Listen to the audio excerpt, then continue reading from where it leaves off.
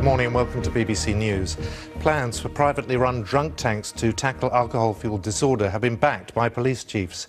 Under the proposals, drunk troublemakers will be taken to cells run by private firms and have to pay for it once they've sobered up. The Association of Chief Police Officers says problem drinking is on the increase and action is needed to deal with it.